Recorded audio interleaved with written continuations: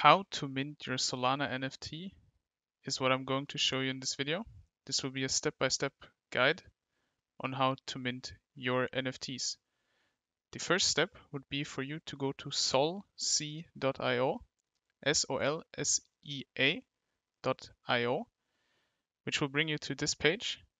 This is one of the biggest Solana-based NFT marketplaces, which will also allow you to mint NFTs with embedded licenses, ultra low costs and multi-currency support, rarity index for verified collections, and public and private listings. In order to mint your own Solana NFT, you want to hit create, this teal turquoise-ish button. Now there's a problem. You need to connect a wallet and log in. So what we're going to do is connect wallet in the top right. Click connect wallet. Now you can select one of these two, Phantom or Solid. I would highly recommend you to use Phantom Wallet in the Solana space. You can get it by going to phantom.app, as you can see in the top left, which will bring you to the Phantom Wallet website, the official website. This is just a crypto wallet, but you need this in order to mint your NFT. As you can see, turn your browser into a crypto wallet. You can send and receive Solana. You can collect your minted NFTs in here and you can see them. You can also swap tokens, so Solana to USDC and all these other coins. In the future, they will have Ethereum support as well. So what you want to do is come up to the top, click Add to Chrome, which will get you to the Chrome Web Store. You then want to add this to Chrome and install your Phantom wallet. Once you're done with that, you will have it up here. You would then have to log in, get yourself your recovery phrase, your password, and then your wallet will look like this. First thing would be your wallet itself, how much Solana you have. You can enter and add new tokens over here. Then the second one with the 4 rectangles would be your collectibles. This is where you can see your Solana NFTs. The next step would be your swapping / trading window, where you can swap Solana to USDC, the other way around, and all these other coins available. The next would be your recent activity, and then you can see change your wallet name under the settings icon. Now we have done the first step in creating ourselves a Solana NFT and minting it. So click create. You would then enter your wallet and click Phantom, because that's the one you have. Now I already am logged in, but you would then have to get yourself a profile, which is rather easy, which only needs your email and a password. You can then go back to the web page itself, click create, or go to the top create and then NFT. Once you're here, the create NFT page, it's a rather simple process. You can upload the artwork. Max size for GIFs is 10 megabytes. Click upload preview. There you go. Now you can upload your picture. You actually have to own it, so make sure it's yours and not copyrighted. Now you can already see the storage cost would be 0.0000982 Solana, which is pretty much nothing. Now go down. You can see title. Please enter the title of your artwork. You can say paint night. Then add a short description. Please provide a short description of your artwork. You can now enter a description.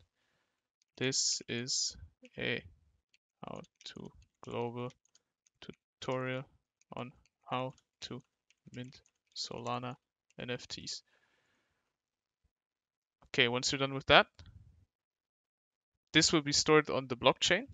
You can now have the same description or a more thorough description, which will be attached to our metadata, which is also stored on the blockchain, you can now have a percentage of revenue you wish to receive from secondary sales.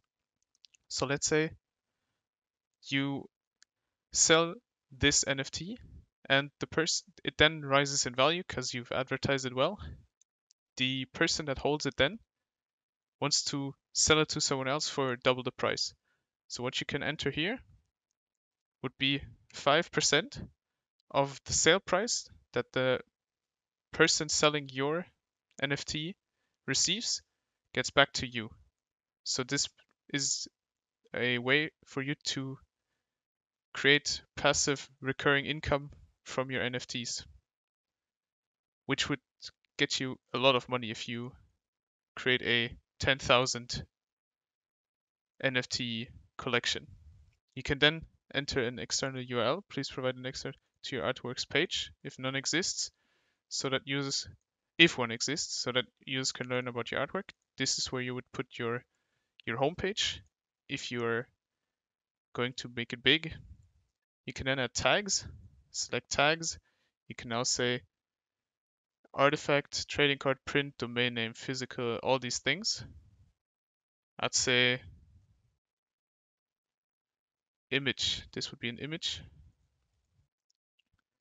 You can enter several, I think. Yeah, trading card, all these things. Then there's license. Please compare the available copyright license by clicking on the docs. Read through it, and if you're okay with all these things, you can select a license. Public display, all these things. Let's say commercial collection. I don't have a collection yet. You would have to create one under create at the top and then collection.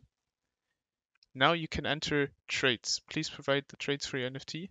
You can add more than one trait. Let's say color green or red. Now you can enter more, say blue and purple.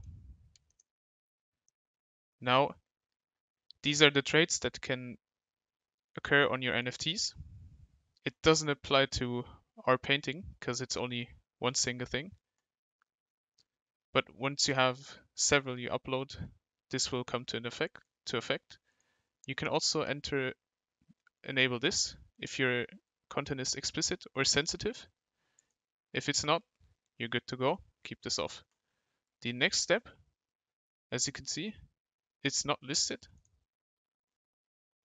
So what you want to do now is come to the bottom and click Mint NFT. Now this will pop up, which is your Phantom wallet. You now need to prove the transaction. This would cost you 5 cents, I think it's currently, but you need to make sure you have at least 0.1 Solana in your wallet in order to pay for the storage cost and the transaction network fees, which are negligible, honestly. You then hit approve.